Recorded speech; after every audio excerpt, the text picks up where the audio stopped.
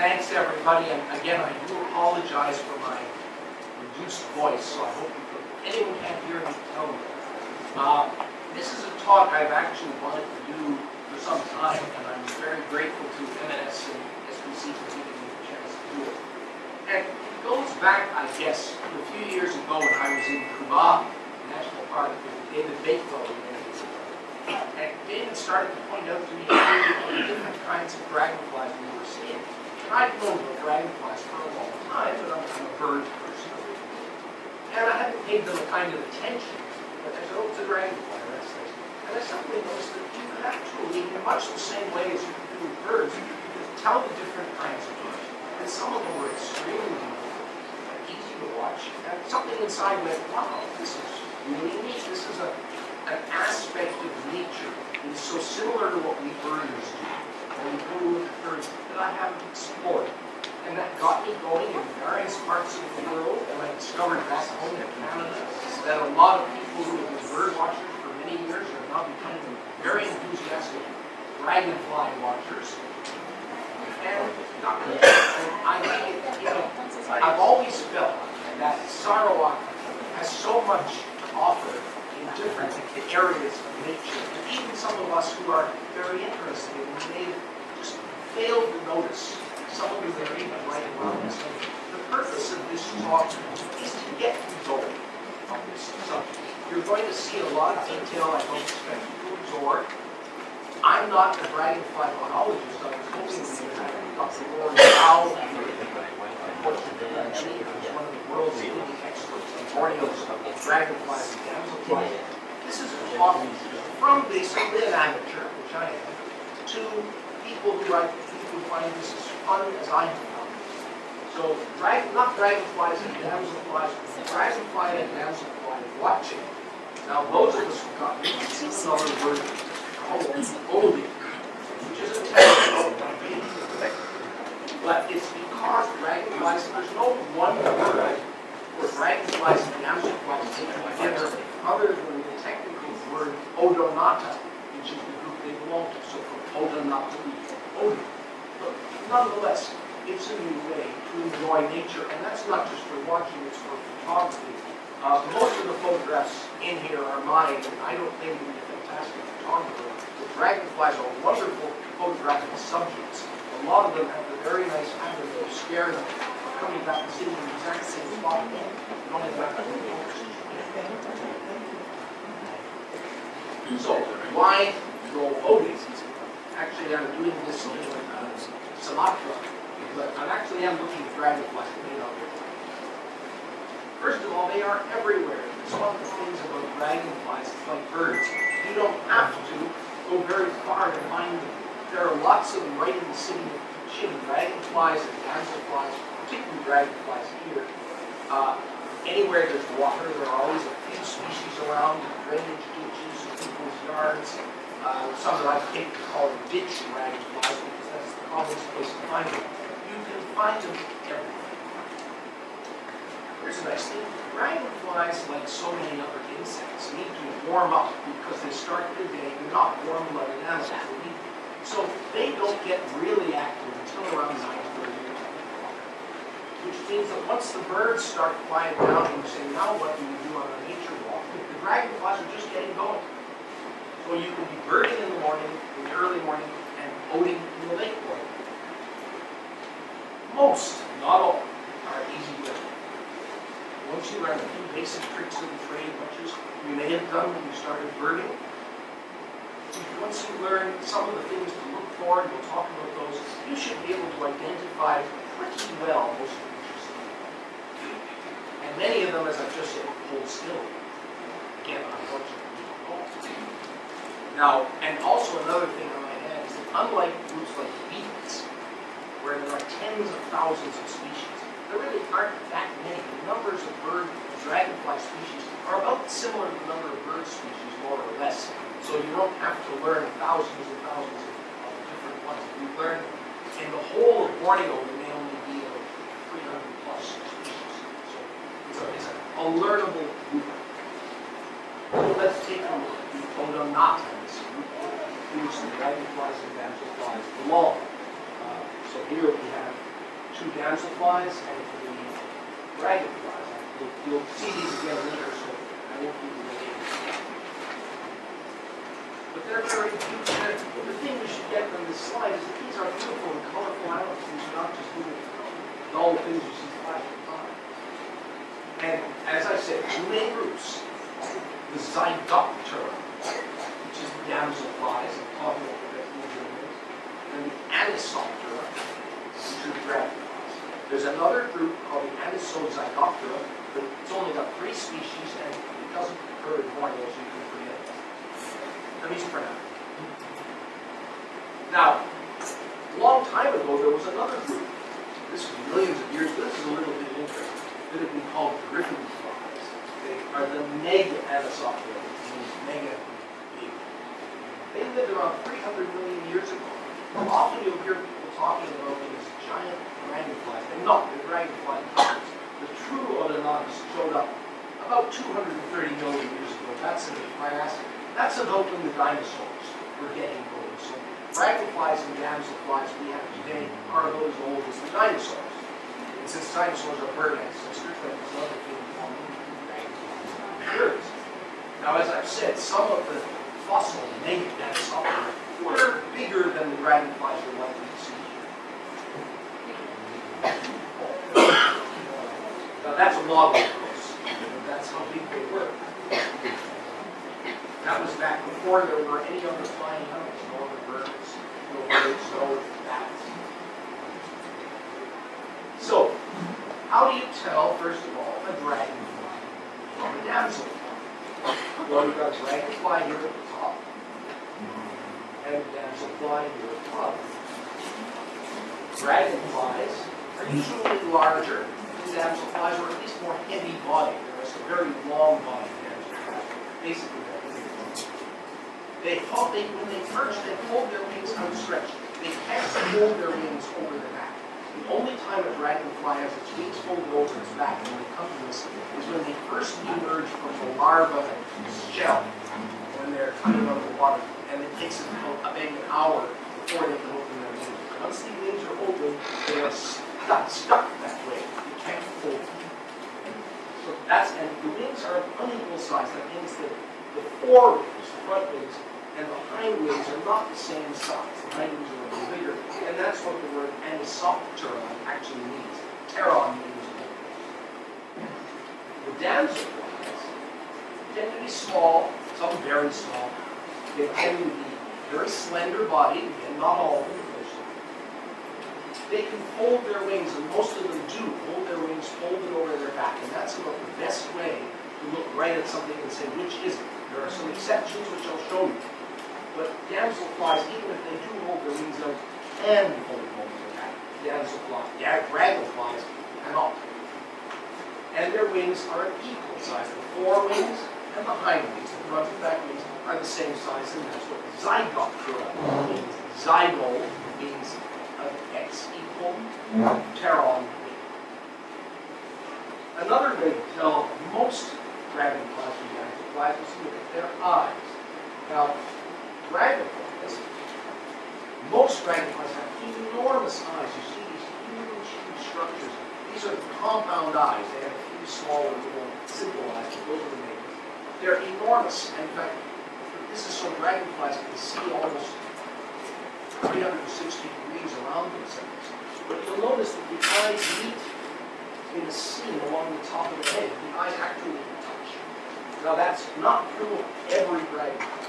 One group of dragonflies we have here in Borneo, where the eye, if you see in the middle, where the eyes don't meet, but they're still very large. In damselflies, the eyes never meet. And you can see here these little black dots. These are the simple eyes. These are the big color eyes. So this is a damselfly, that's a dragonfly, and that's a dragonfly too, so you have to be really careful with the eyes. It's a good one. Now, we'll talk a little bit about the natural history of these animals, but I think you should know what they're doing. They start life in the water. That can be in a river, a puddle, a pond, a lake, or any body of water. The dragonflies lay their eggs in the water, and eggs hatch into this wingless brown thing, which is called a nymph, or larva, and that can live under the water, in some cases a few months, in some cases for 2 or 3 years. They will live under the water. Then, when they get to the point where they're ready to become sexually mature, they climb out of the water, usually early in the morning, sometimes onto a plant, sometimes onto the side of a building or a rock, and the skin splits open, and out comes the adult dragonfly or dragonfly, which sits on the skin, which is called, a fancy word is called a suit, and wait until they sort of dry out, their wings pump up, and the dragonfly's wings snap out, and then off they go to find mates and to lay their own eggs and start over. And dragonflies can live, some species only live a few weeks, some live several months as adults. But they spend more of their lives in the underwater nymph stage than they do as adults. But the ones you will see 99% of the time, unless you're really looking hard, will be adults. And they are the sexually mature stage. Adult for an insect.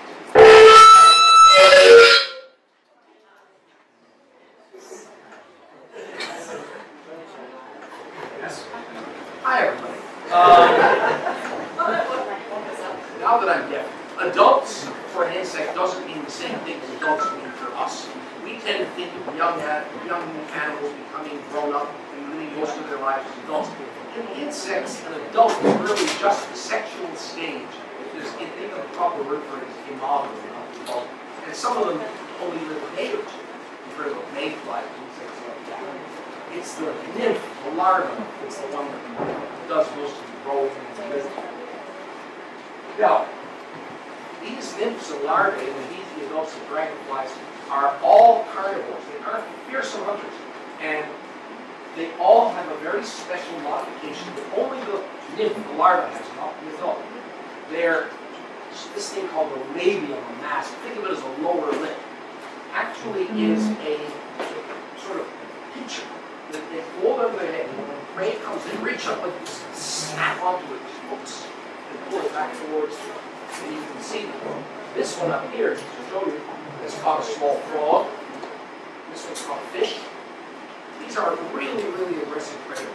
Now, to tell a damselfly nymph from a dragonfly nymph, the easiest way is to look at the gills. These live underwater, so they have to breathe with gills, right? In the damselfly, the gills are little feathery structures that come out the back of the abdomen, so it looks like it's got 3 little feathers sticking out its head. You don't see them on the dragonfly larva because on the dragonfly larva, the gills are actually inside, and the dragonfly larva pumps water in and out of its anal end, or rear end, into this gill chamber and pumps it out again. So that's one way. If you ever find one of these nymphs and you say, is this a dragonfly or a damselfly, just look at the hind end. And if you want to know which it is, you might have to raise it to see what it turns into. But you can actually identify, to at least family, if not species, most of the nymphs, but to be perfectly honest, we're not going to talk about. And I say the labium is the lower lip. Now the adults are pretty fearsome hunters too. They may look delicate and fragile and colorful, but these are carnivores. All of them are predators. They capture their prey with their legs. A lot of dragonflies have spines on their legs, a lot of damselflies have long feathery legs, and they use these like baskets to grab their prey. Usually the more feathery the leg, the smaller the insects they catch, and then bring them up to the mouth to eat. And as you can see from this picture, they won't stop at eating each other. This one is one species of damselfly eating another species of damselfly. How's that? Can you hear me? This? Yeah. Oh, thank you. I'm sorry. I'll proceed with this if I may. This particular damselfly that's doing the eating, necessary aggregate on the cerebellum, is actually often the only damselfly you see in a lot of open areas. Probably the reason is any other damselfly that comes by gets eaten. They're particularly fond of going for damselflies that have just emerged because they're so soft and tender and chewy, I suppose, and they can't fly very well. So This damselfly presumably saw this one, and just about swooped down, grabbed it, and was chewing on it as I programmed it. Now, a little bit about the mating habits of the Oronata, because they're strange. Now, a lot of damselflies and some dragonflies are very territorial. They will either patrol up and down the stream, or they will have a perch that they sit on, and will keep an eye on a stretch of water, and will chase off any other male who comes into the area.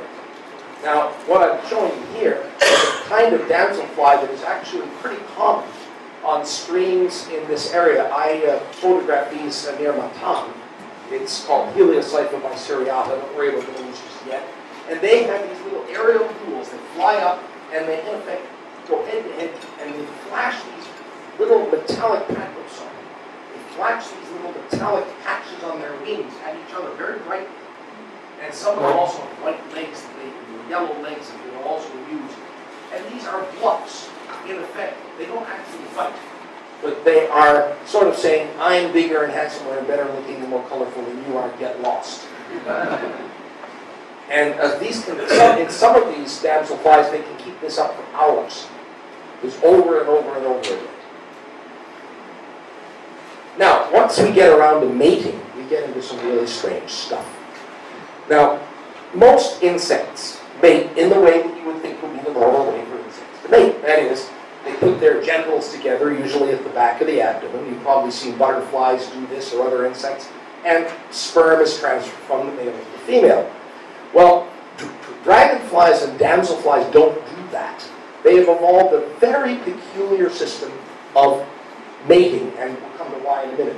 What happens is, and this is actually important for identification too, as we'll see later, the male does produce sperm in a little packet at the end of his abdomen, but he doesn't transfer it directly to the female. What he does is he deposits it in a little pack underneath the base of the abdomen.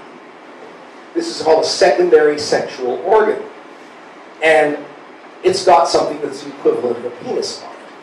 Then he looks around for a female. And when he finds one, he grabs her behind the head with a pair of what are called claspers or cerci that are little projections. I'll show them to you at the back of the abdomen. He grabs her like this. And they are then what is called in tandem. And then the female, in order to get the sperm from the male, has to bring her abdomen up around to the secondary organ. The sperm originally came from here, but the male's put it here. And he then uses this sort of fake penis that he has to transfer the sperm to the female. And this is called, as I said, just to review it, the male holds the female collects sperm. This is called being in wheel, or the wheel posture, because you can see it's like a circle. You'll often see dragonflies doing this. Now, why go to all this trouble? First of all, it may prevent different species from breeding with each other. Because in a lot of damselflies, less in dragonflies, a male's claspers, the thing he grabs the female behind the neck with, can only fit into the female's neck of his own species. It's like a lock and key. If it's the wrong shaped lock, the key won't go in. So this keeps damselflies from mating with the wrong species. But there may be other reasons for them to do this. In fact, one theory is that the way this may have gotten started was, remember, these are predators, and they are cannibals. So you remember what happens to a male mantis when he tries to mate with a female? The female eats him while they're mating, which I'm very glad we don't do. So a male damselfly or dragonfly would like to avoid this fate. So by getting a hammerlock on the female's head first, she can't get at him now. He's got her by the base of the neck, and he can hang on to her as long as he wants while she mates. So some people think this whole mechanism may have evolved so that male damselflies wouldn't be eaten by female damselflies. It's also a way for the male to guard the female from other males. Males are very competitive for females, and in fact, when I talked about this little penis structure that the male has on his secondary sexual organ, it isn't just to add sperm to the female. It's got little hooks and claws, and he reaches in, and if another male has mated with her before, he reaches in, pulls that male's sperm packet out, and dumps it before replacing it with his own. Some birds do something like that, oddly enough. It's called sperm competition. Now, the next step is egg laying, and with a lot of damselflies, you see the male will actually stay in tandem with the female while she's laying her eggs. Sometimes he even pushes her right underwater. And now, in a lot of dragonflies, the male will hover above the female. Now, egg laying is something you can see quite easily in dragonflies and damselflies. Damselflies and some dragonflies lay their eggs in vegetation. Other dragonflies drop their eggs in the water. If you've ever seen a dragonfly above the water, people are always asking, what's that dragonfly doing? Just dipping over the water like this. It's laying eggs. It's dropping eggs in the water. Okay. Now, other things dragonflies do, there are migratory dragonflies. Some dragonflies have very limited ranges, and some damselflies, but some dragonflies migrate. This one is interesting. This is the wandering glider. It's the only dragonfly that is found both here and in Canada. It's found, in fact, almost all over the world, and they've been found migrating in thousands, maybe even millions, across the Indian Ocean. They've been seen on the ocean off the Maldives. So probably the ones that migrate in one direction don't migrate back. But there are several kinds of dragonflies that are as good at migrating as some birds and some butterflies are. These are in wheel again, as you can see. Another thing you'll notice dragonflies doing, and the last little bit of behavior I'll show you, is assuming what's called the obelisk posture. Basically, they stand on their heads. And there's been a lot of discussion as to why they do this. A lot of them are saying that they're doing it in order to take the best advantage of the sun so they can get their bodies in the best position to warm up. But you'll see them do this in rainy days, on cloudy days, so that can't be the only reason. Some of them think it's a display to other males. This particular one, Trithemis aurora, does it so extremely it almost seems like it's going to fall over on its head, but it doesn't. But quite often you will see them do this. It's called the obelisk. You all know an obelisk is a big tall column, right? So this looks like an obelisk. Now let's get on to what you came here, which is how do we identify odes? Well, it's fairly easy, as I said, in most cases. But there are some tricks, and like bird watching, or butterfly watching, or plant watching, there's a bit of a learning curve. So let's start with names. You've heard me spout a few and probably gone a little, oh my gosh, because I've used scientific names. This is Orchithemis pulcherrima. Pulcherrima means very beautiful.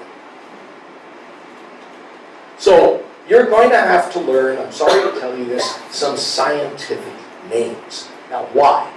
Why not do what we do with birds or butterflies and use English names? Well, the problem is that not all of the odonates in Borneo have English names. There's no official list or anything like that. And a lot of them have more than one name. They're called something in India that's different from what they're called in Singapore, which is different from what they're called in Australia. So this one, which is Cereagrion serino-rubellum, which means having a cherry-like spot in its rear end, is sometimes called the ornate coral tail. It's sometimes called the orange-tailed marsh dart. It's also called the bicolored damsel. So if you want to make sure someone else knows what you're talking about, it's better to swallow hard, learn to pronounce Cereagrion serino-rubellum, and proceed.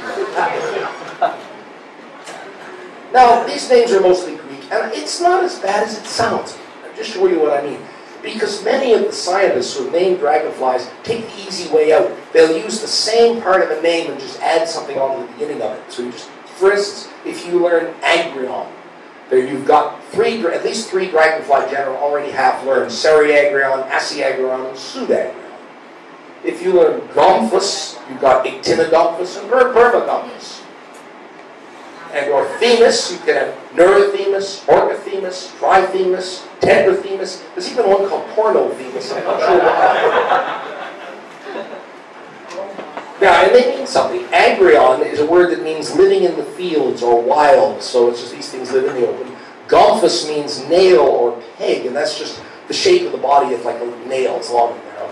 And Themis was the Greek goddess of order, and why that's part of the dragonfly name, I haven't the faintest idea. But most of these names were dreamt up by European scientists about 200 years ago, and they tell us why.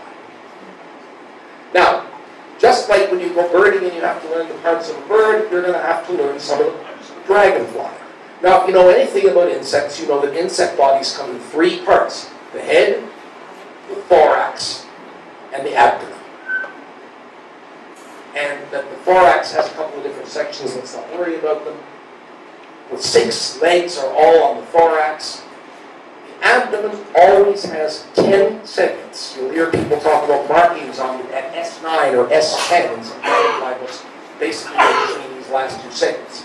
And then at the end there are the genitals, which are the cerci and the epiglottis, so we'll come to those later. But you have to learn the face is here, that's a pretty easy word. Eye, and quite often a lot of them have stripes along the side of the thorax. The color and shape of those stripes can be important for identification. And they're called lateral thoracic stripes, which just means they're on the side of the thorax.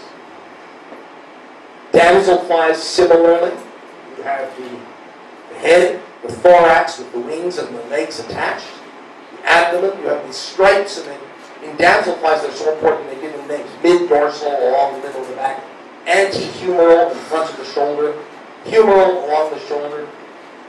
They all mean something. And then the 10 segments and the genitalia.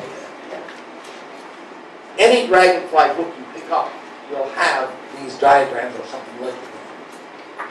It's very important to be able to tell a male dragonfly from a female dragonfly. And by the way, here are a whole bunch more names for you to learn if you really want. I won't go through them here. But the main thing is that, the male has this clasper that we told about, the surface, the thing he grabs the female behind the neck with, and underneath it is another organ called the epiprocte. A female has usually much bigger because it's involved in egg laying, and often spines or spikes down here on the ovipositor. That's where the eggs come. Also, female dragonflies often have thicker bodies than males. The males are usually slender. The females are usually probably pack eggs. And these can be very important for identification. The shape of the claspers on the male can be very useful. Now this, interestingly enough, this is a dragonfly. Look at the size of the claspers on this thing that he grabs the female with. This is a dragonfly that, interestingly enough, I photographed this one near Kuala Lumpur. It's known from West Malaysia and Palawan. It's never been found in Borneo. So maybe it's here, we don't know. But I wanted to show you those hooks. But sorry that you can see in a damselfly, you have to really look very closely to see these parts. Usually you either have to catch the dragonfly, which is not something I do, or get an extremely close-up photograph to show these different features, because as you can see in this lower picture, just a slight difference, these are 2 North American damselflies, is about the only way in some damselflies to tell them apart are minor differences in the shapes of the female genitalia. In this case, a little bigger in this species, a little smaller in this one.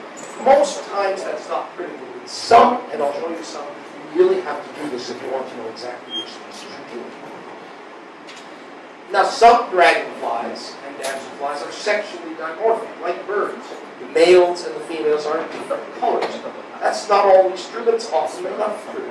For instance, this one, this is Cocothemus cervilia. It's a very beautiful dragonfly. The male is bright red, the female much duller. Females are much harder to identify, at least for me, than males are.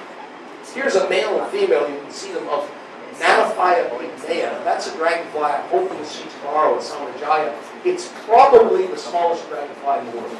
Very, very tiny. And the female looks something like a bee or a wasp, maybe imitating one. Whereas the male, and out of focus back here, you'll see it better later, is bright red because it wants to be able to display to other males. This is quite often the case with butterflies too, that females will imitate other insects to avoid being eaten. The males have to attract the female and keep off rival males, so they have to be brightly colored and identified. Now, another difference you have to learn is tenerals versus adults. A teneral dragonfly is a dragonfly that has just come up out of the water and broken out of its shell and hasn't yet had a chance to dry out completely and take on its adult colors. And you can see this is a kind of damselfly. It starts out like this pale whitish thing, and then eventually, in maybe a day or so, it will acquire these quite bright colors. sometimes you find these little whitish pale things and you say, wow, are they? And that's just because they haven't yet developed their full color scheme. Another little thing that you have to learn is that some dragonflies, as they get older, some damselflies too, mostly dragonflies, develop a waxy or powdery coating on them, usually blue, sometimes white. It's called pruinosity or pruinescence. And you can see these two dragonflies. This is one that becomes almost entirely blue with Borneo Islands. This is a very strange individual. It seems to have lost most of that powdery coating on it. I'm still not sure if I've identified it correctly, but I think it's the same species as this one. It's just lost that coating. This is, by the way, is what it looks like under an electron microscope. It apparently keeps water off them. Usually, dragonflies spend a lot of time near water and they're covered with wax. And this is sort of a little extra wax that helps repel water to keep them dry. Now, probably the part other than learning the bits of the genitalia that might scare you off the most is learning about the veins and the wings of dragonflies. Dragonflies and damselflies have different patterns of wing venation, the pattern of the wings, and this can be very important in telling what family you're dealing with and which species. Now, most of the dragonflies that you will see, you can look at the color and the shape and the size and you don't have to worry about that. But sometimes you do. And I find the easiest way to do this is to take a photograph, and then you can compare the details with the book later. So we've developed all kinds of fancy names for the bits of wing venation on a dragonfly. The only ones that are really critical, I think, for you to know is almost all dragonflies and almost all damselflies have a dark patch. Sometimes it's bright yellow or orange, but usually it's dark right up here, which is either called a stigma or a pterostigma, which just means a stigma. Stigma means like a wound or a mark, and ptero is the wing. So you have to look for that. Also, the middle of the wing, there's a little point at which the wing seems to break. That's the nodus. And there's another thing here called a triangle. You can see it here, and you can see it here. There's some other ones, and I'm not going to worry about them now. As I say, as you begin to learn about these things, these will become more important. Most of you who are going on the walk tomorrow can probably ignore this. But it is something dragonfly watchers have to learn to deal with. It's like trying to tell a couple of very difficult warblers apart or something. Now, as a scientist, you have to ask sometimes, why do they have all these complicated patterns and differences? It apparently has something to do with, and there's been very recent studies about this, as to how the wing bends in flight. Remember, any insect or any animal that flies is fighting against the air. And the wing is going to bend slightly and change shape as it flaps up and down. In technical terms, it deforms. And the wing has to be strong enough to be able to bend in just the right way, and yet not break, and hold together and make the right shapes out of the airfoil in the wing so the animal can actually fly. And we think that's what these little bits of venation are for, that they strengthen the wing and they allow it to bend in just the right places so that it can fly.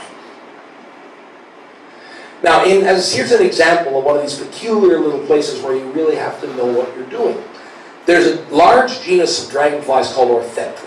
Some of them are bright red, and there's lots of other dragonflies that are also bright red. And you're probably going to say, oh, it's a red dragonfly, and then you're going to be horrified to discover that there's about half a dozen of them, which is it? And when you get your camera, pick your photographs home, and photography is a big part of this, you can have a look, if you really are that touchy, at this little bit. You see, remember I talked about the nodus, the node, where the wing seems to break. Well, right before that is the antenode, and you can see that in this one, this little vein doesn't go all the way across. In ortheptrum, it always does go all the way across. So if you're trying to figure out whether a dragonfly is an ortheptrum or not, you look at that. And again, please don't let that scare you off. It's not as bad as it sounds. So what are you going to need? You're going to need field guides. Now, part of the problem here is we really don't have a good, thorough field guide to dragonflies of Borneo. We do have this book, A Guide to Dragonflies of Borneo by Sandy Orr. The problem is, it was written about 15 years ago, and it's way out of date. We now know that there are several dragonflies in Borneo that are here but aren't in the book.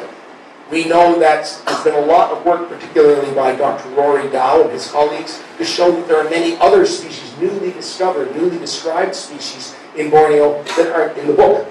The other book is also by the same author, is this little guide, which is a nice field one to carry. This is quite a big book. This is a guide to the dragonflies of Peninsular Malaysia and Borneo, Singapore, excuse me. But many of the dragonflies of Borneo are also in this book. So this is a very handy, I carry this everywhere, little pocket guide to show you what species to look for. And as long as you know which ones are Borneo and which ones aren't, and they can tell you, it does tell you, you can use this to help learn. So you guys should be selling them up the back. Now, there's also a very nice book on the dragonflies of Singapore, which has lots of beautiful photographs instead of drawings, and also has a special section at the back on how to tell all the blue dragonflies apart and how to tell all the red dragonflies apart. Very useful and a nice book, but it's just Singapore.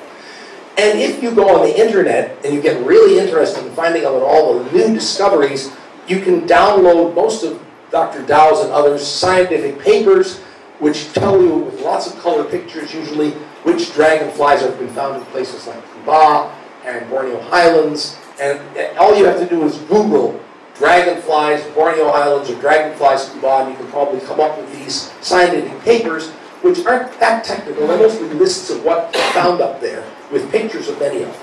So they're worth downloading.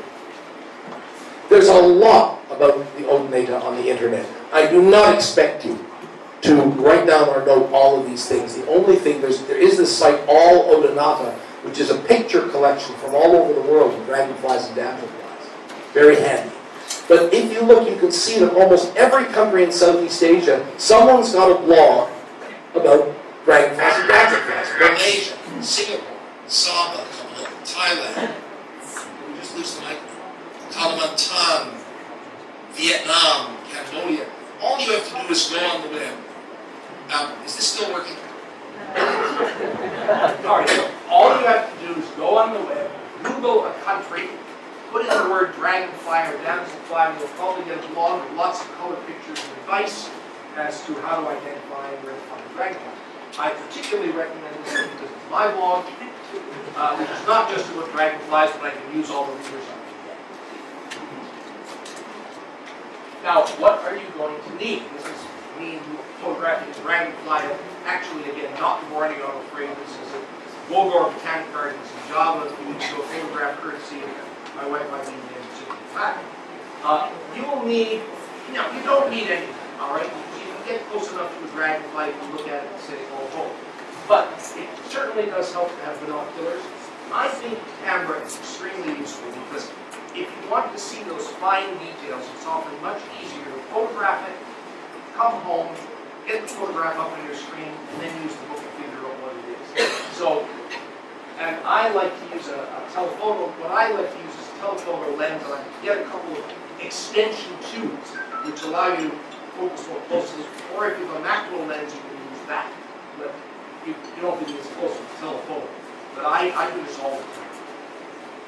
A lot of people like to catch the insects they see, not to keep them as specimens, but to get a close look at sometimes the genital organs. I said, in some species, if you don't do that, you can't identify them.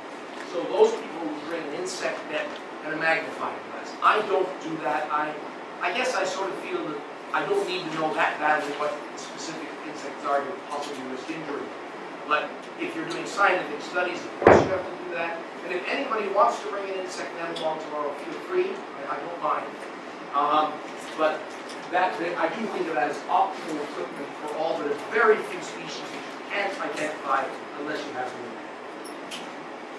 Now, just like birds and butterflies, dragonflies are arranged in families.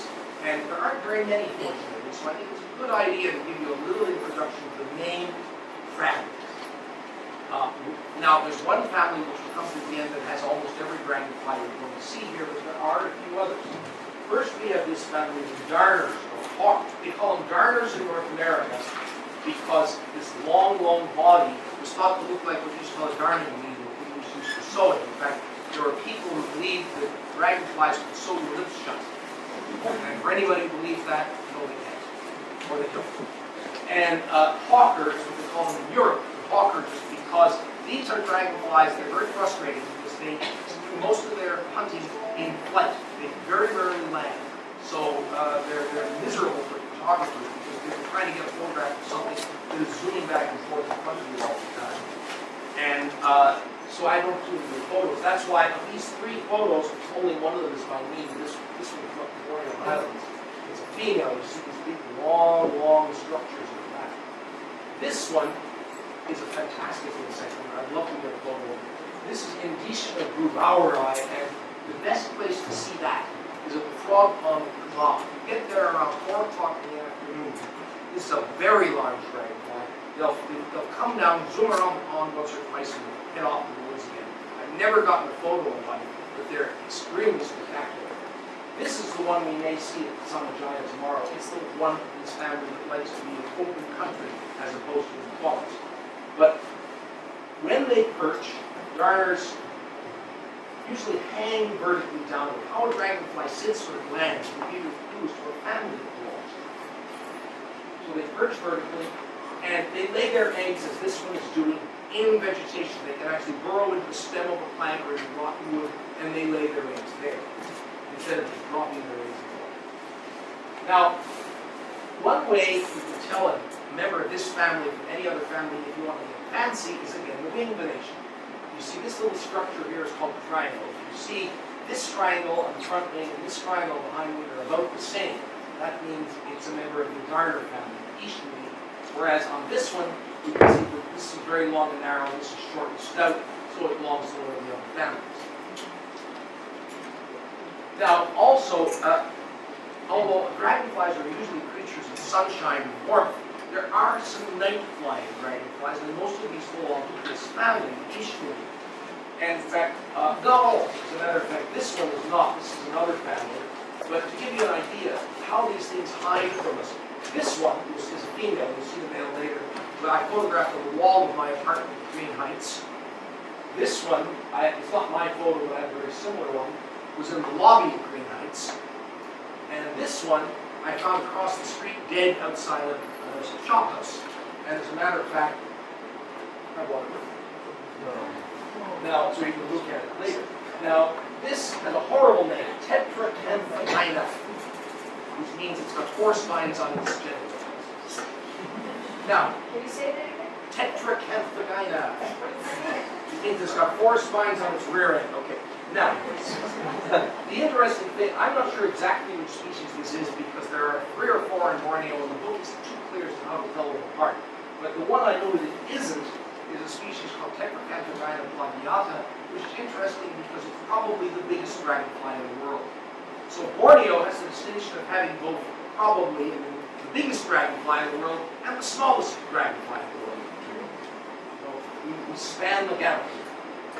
These come out at dusk, go on fly around lights. If you see one, always a good idea to get a flash with some photographs. Now, the next family we're going to talk about are the club-tails, or Gomphidae. Most of these are named in Gompus. And the main thing about these guys is that the eyes don't meet in the middle of the head. Remember I told you there are some dragonflies like that. And the males usually have a big swollen club at the end of the tail. They normally perch horizontally like this. This is the only one that you're really likely to find commonly around here. It's a big dragonfly. We may see them tomorrow at Samajaya. I've seen them in the Sea Forest and other places. It's pretty common. If you see a big black dragonfly with yellow rings around it in open country, it's probably this. The other species all tend to live in forest streams, and I find them very hard to find. Now, these are 2 smaller families, and there are only a few of each in Borneo. I'm showing them just for completeness. These are not my photographs. I've never found